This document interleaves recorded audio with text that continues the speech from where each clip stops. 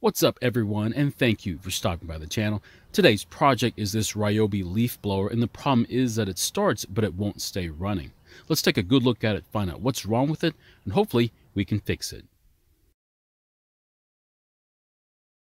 In this video, we try and repair this blower. However, it may not be the exact repair you need to make to yours. We'll explore other options later in the video.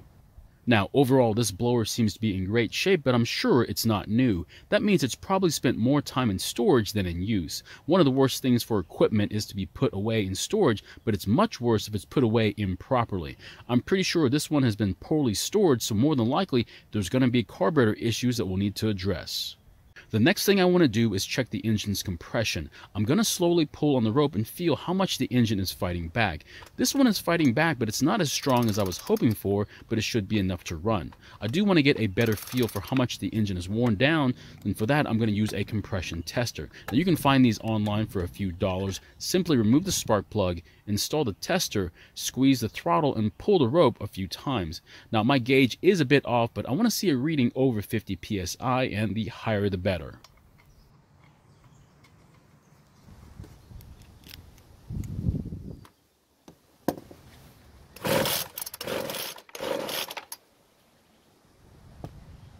Now the reading is about 55 psi, and that means it's a bit worn down, but it should still be enough for it to work. The main reason for this blower to be slightly worn out is the wrong gas and oil mixture. A mixture that's low in oil will wear your engine down as compared to the correct mixture. There's still some fuel in the tank, and if you take a look at it, you can see there's very little color to it, so that would confirm why this engine is a bit worn out. There simply isn't enough oil in the gas. The next thing I'm going to do is put some fresh fuel in the tank, prime the fuel system, and try starting it. Now, if your primer bulb isn't filling up with fuel, then more than likely the engine isn't going to start. And the most likely reason for this to happen is a carburetor problem.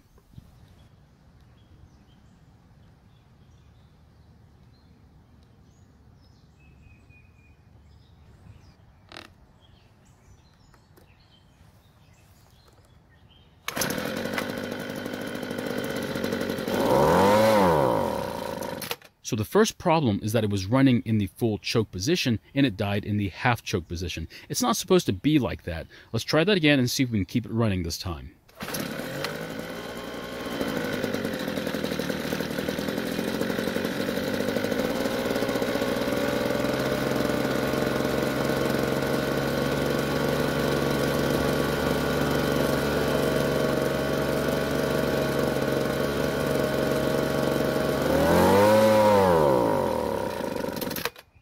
Now, since the engine runs in full choke and dies in half choke, that means the engine isn't getting enough fuel to stay running. Now, I could simply try to adjust the carburetor to deliver more fuel to the engine, but since I know this thing hasn't been stored very well, there could be carburetor problems. So before I start turning adjusting screws, I want to open up the carburetor and look for any problems.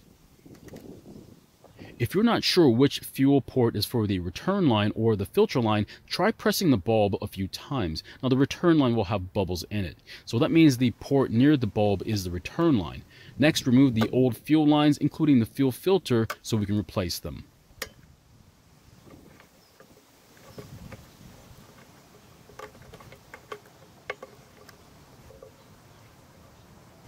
You can see just how bad the fuel line has become. This is what happens when your equipment is exposed to ethanol gas for long periods of time. Now, after removing the original fuel filter from the line, it looks like it's in good shape. However, if you look where the fuel line goes, you can see there's corrosion inside it. I think I can clean it out and use it again, but I won't decide that until I inspect the carburetor.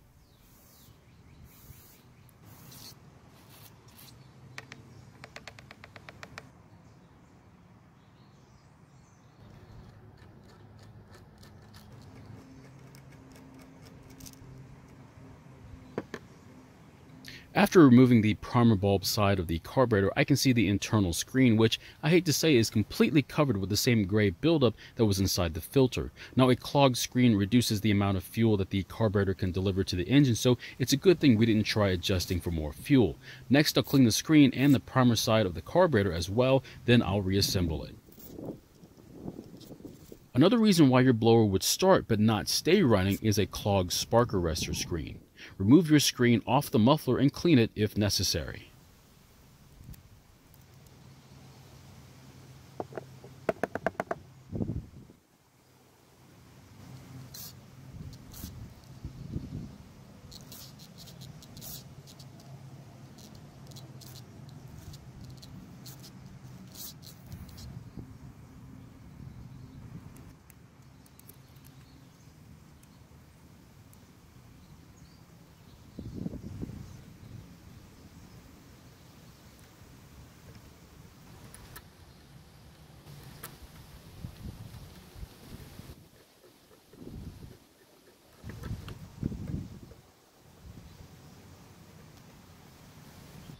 So the fuel line I'll be using is Tygon line, which is supposed to be more ethanol resistant.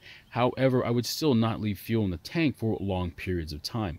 Now to help get the line into the tank, cut the line at a sharp angle.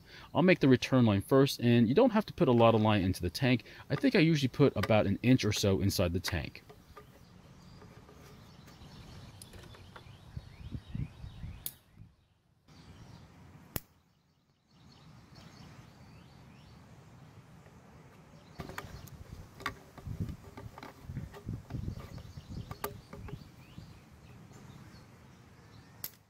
Now I don't want to have the same problem again, so I think replacing the original filter with a new one is probably the best idea. Now these are very inexpensive online, so I would suggest buying a pack of these, at least one for each of your machines.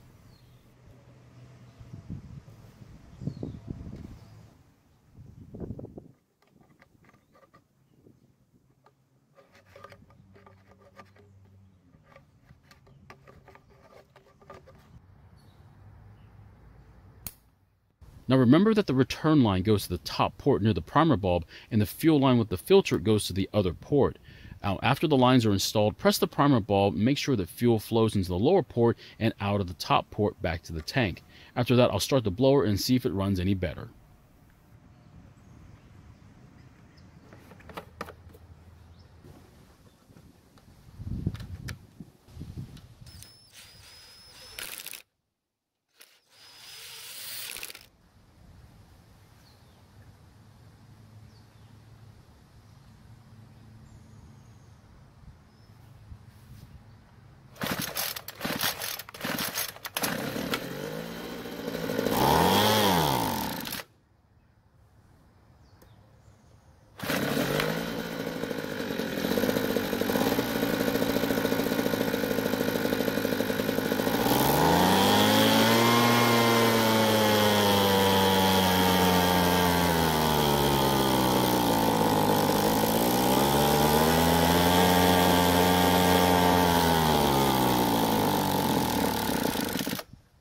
So it's starting like it's supposed to in full choke and running in the half choke position, but it's still dying, so we'll need to adjust the carburetor so it at least idles. Now if you don't have any carburetor adjusting tools, these are very affordable online and come with several different types of tools. This one requires the double D tool, but yours may be different. On the carburetor, there's a letter L near the adjusting screw. This is for adjustments at idle speed. And this is right here is the H screw, and it's for high engine speed adjustment. Now to start off, I'll turn the L screw a quarter turn counterclockwise to see if it doesn't die. Now the throttle will be fully squeezed, so if it stays running, I might have to start adjusting the H screw.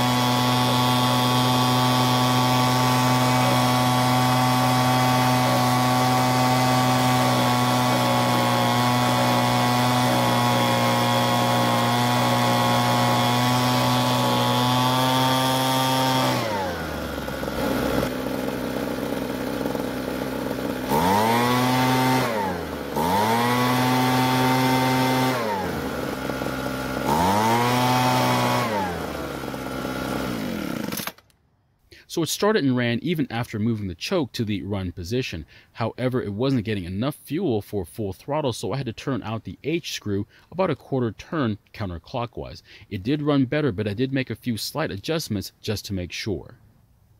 So my question is, do you leave fuel in your blower when you're not using it? Now, I do leave fuel in my blower all season, but I usually use my blower at least once a month, even during winter time.